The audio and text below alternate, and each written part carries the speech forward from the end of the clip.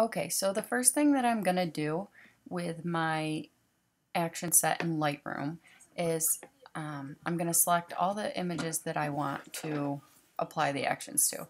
And I'm going to come up and I'm going to do the Enable Auto Sync. So I'm going to turn that on, and then I'm going to go to Auto White Balance and Autotone.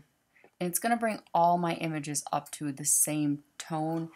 It's going to adjust each one for their individual exposure. So they're all going to be exposed to Lightroom standard.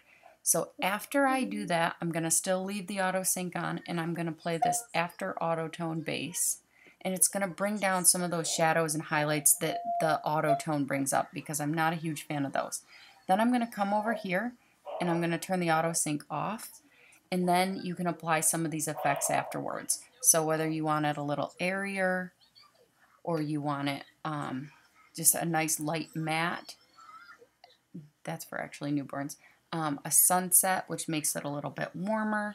I have a cooler green, which cools it off. Just a basic clean or a black and white. So there's a few different effects that you can add afterwards, but if you just go with the Autotone base, it's just a nice clean image.